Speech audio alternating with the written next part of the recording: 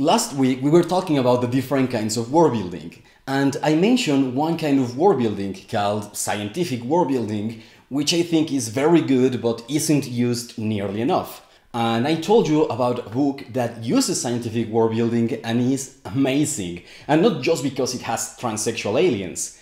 The Gods Themselves by Isaac Asimov. In this book there is a race of aliens in a dying world.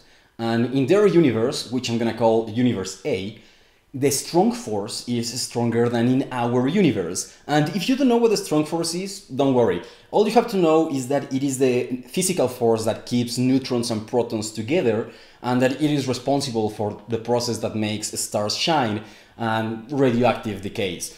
Anyway, because of the different physical laws in Universe A, stars need less mass in order to form. This means that stars are smaller, they burn faster, and there are more of them. This is very bad news for a civilization in a planet whose star is dying out.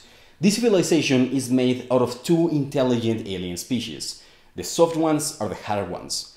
The soft ones are basically sentient clouds of gas, and the hard ones are described vaguely, but I imagine them as huge black arthropods. This planet has already gone through a catastrophic ecological decay. There is no life left on the surface, which is very bad for the soft ones because they are photosynthetic. They need light in order to survive. And so once in a while they have to go to the surface to absorb what little light there is. But that's the least of their problems, because they seem to have only a few decades before their star runs out and they all starve and freeze to death. However, one of their scientists might have found a solution, because these scientists found a way to switch matter between universes with slightly different physical constants. So they looked for another universe, Universe B, which has a slightly weaker strong force. This means that it would have larger stars that burn for a longer time, but more importantly, elements that are stable in Universe B would not be stable in Universe A. They would be radioactive.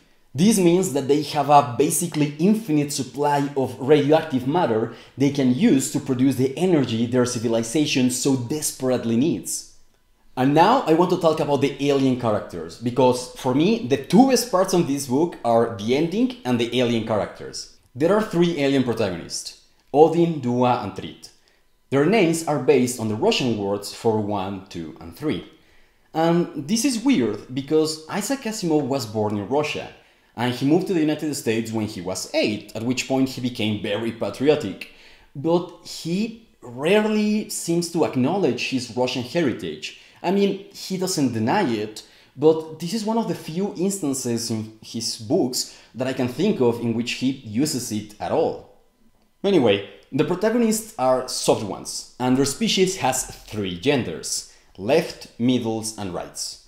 And they are named because of the positions they have to take in order to have sex, which means they all must be facing the same direction. Alternatively, the lefts are called rationals, the middles are called emotionals, and the rights are called parentals, because of the stereotypes their culture has of the roles they have to play in society. Also, lefts and rights use male pronouns, but middle ones use female pronouns, which is about to become relevant.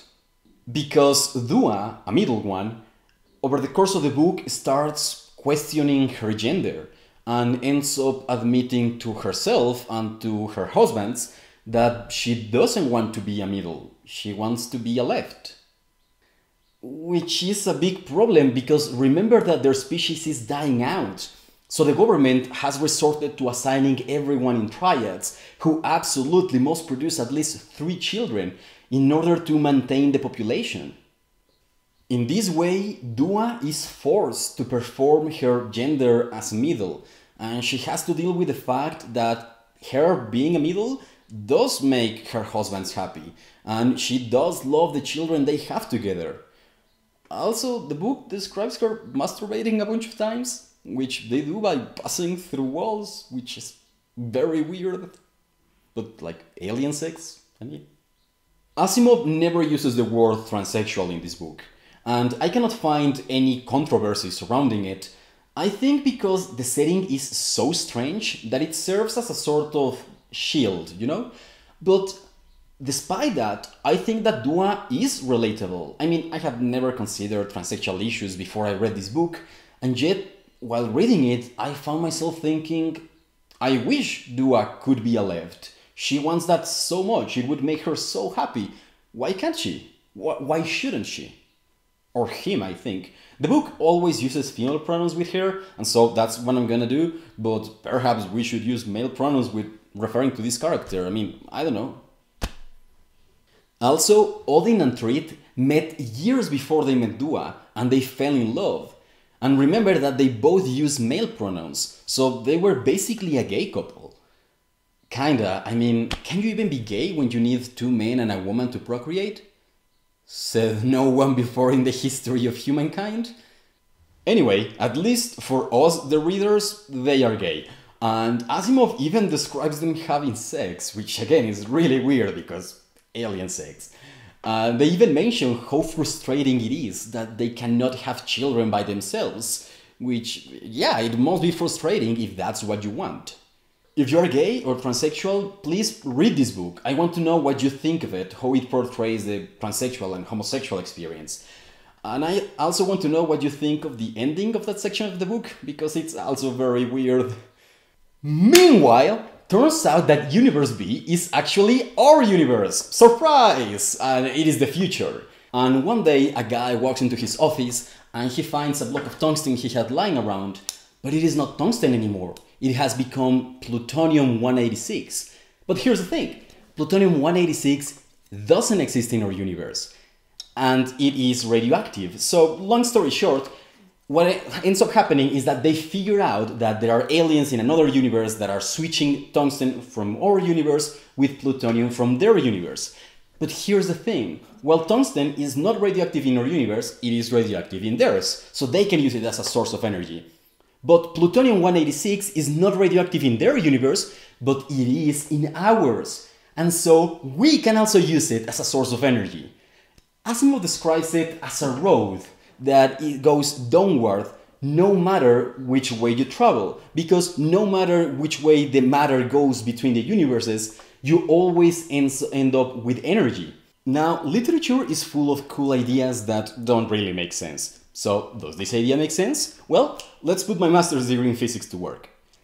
What is happening is that this machine, however it works, is switching one amount of matter in one universe for the same amount of matter in another universe.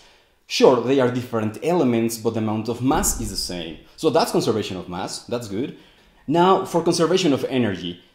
Both universes are gaining sources of energy, but they are not gaining energy itself. What happens is that mass and energy are two sides of the same coin. You know the famous equation E equals mc squared? Well, it just means that the energy is equal to the mass times the speed of light squared. So to know how much energy is in this flute, I would just need to take its mass and multiply by the speed of light squared, which would be a lot of energy because the speed of light is a huge number. What happens is that we cannot usually access this energy, but we can with radioactive elements. So while both universes end up with the same amount of energy, they end up with more accessible energy. Which means that something weird must be going on with the entropy there. I guess the machine can be putting all that extra entropy in some place far away from where the matter switching is happening. Yeah, that could work. Now, for the impossible elements, it gets a little trickier. What happens is that the universe is full of fields. Lepton fields, quark fields, boson fields. And the properties of these fields determine what are the laws of physics in our universe. So what this machine is doing is creating local perturbations in the field. So for example, if the field is usually some uniform value everywhere in our universe, what this machine is doing is suddenly creating a perturbation, a place where that value changes. And sure enough, we would expect that perturbation to eventually even out, as similarly as it happens in the book, it dissipates through the field. Now, I don't know why wouldn't that perturbation dissipate at the speed of light very quickly before it could have any noticeable effect. But it doesn't seem completely impossible, to me at least, to perpetuate a perturbation in the field, so that maybe the machine is continuing to preserve that perturbation in the field in order to preserve the properties of those pieces of matter. So yeah, it does make sense, kinda. The most unrealistic part of all of this is that it somehow takes you less energy to produce these perturbations in the field than the energy you actually gain from the radioactive elements. Although that plot hole kinda gets patched near the end of the book, but we'll get there. Although admittedly, none of this is my area of expertise. But you know whose area of expertise it is? Matthew Young from PBS Spacetime. It is one of my favorite YouTube channels, and I would like to make a collaboration with him discussing the ideas of Asimov in this book and the ideas of Asimov in general. So if you want to see that video, please help me sending him a link to this moment in this video, along with some nice message. Here are all the different ways to contact him, and let's see what happens. Moving on, the best part of world building in this book comes actually at the end, and it's gonna blow your fucking minds. Just wait for it. Eventually, humanity and the aliens manage to communicate, and they decide to collaborate. Humanity sets up these pumping stations, where tungsten is switched into plutonium-186, and then they use this plutonium to produce clean energy. Beautiful, everyone wins, everything's nice. Except that after a few decades of this, a scientist called Denison discovers that it's not so nice as it seems. Remember how the difference between the universes is the strength of the strong force? Well, it turns out that when you switch matter between universes, it actually changes the value of the strong force in that piece of matter. This change then dissipates, kind of like heat, so that eventually it evens out and ends up being insignificant, kind of like putting a block of ice in the ocean. It's not gonna change its temperature by anything that you could possibly measure, right?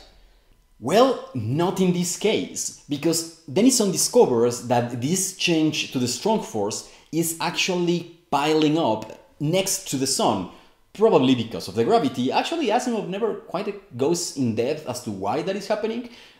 Doesn't matter. The point is that this is a problem, because if the strong force becomes too strong inside the sun, then the sun will create too much energy and it will explode. And Denison has just got a girlfriend. The sun cannot explode now. But it turns out that pumping stations have become a huge business, and people have gotten used to this very convenient technology. So they dismiss Denison's warnings, and they don't want to change. This means that Asimov actually wins this rubber duck for writing an allegory about our dependency of fossil fuels and climate change back in 1972. And yeah, I know Asimov is dead, but if his wife Janet wants to claim this rubber dog, I'll send it right to her. And this is where the magic happens.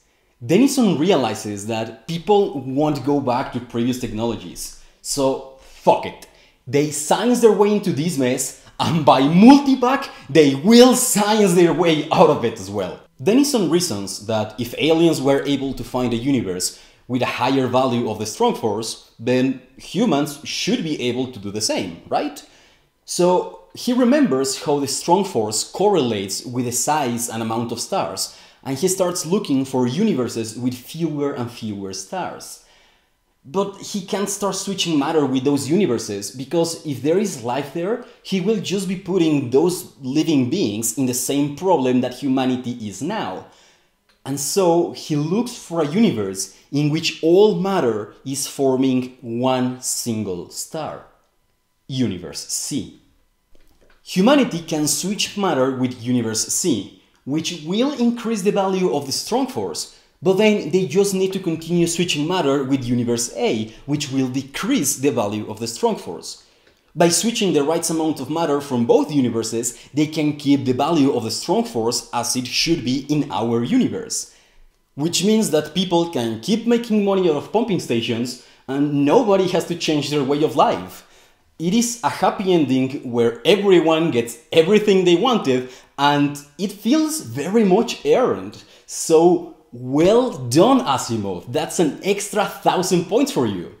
But this is the coolest part. Denison realizes that if they continue to switch matter with Universe C, then they will change the value of the strong force in that universe. And just as the sun was gonna explode, the one star in Universe C will explode. And then he realizes that, well, maybe that's what the Big Bang was. Isn't your mind blown right now? Aren't you filled with a sense of awe and amazement? Doesn't this idea conjure in your mind the image of an Ouroboros of creation, of universes giving birth to more universes, of life perpetuating itself and creating more life? It's beautiful and it's deep. I feel like if someone had told me something important, like if I had just been told a secret I wasn't supposed to know. And Asimov has a knack for writing endings like this. He doesn't do it all the time, but when he does it, this is the most impactful ending I have ever read, along with the ending of Animal Farm.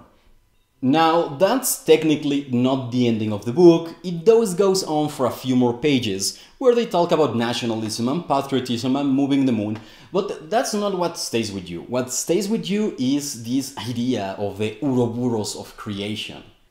Now, about the plot hole I mentioned earlier, well, maybe the aliens from Universe A weren't actually looking to make energy. Maybe they were losing energy with every kilogram of matter they transferred to Universe B.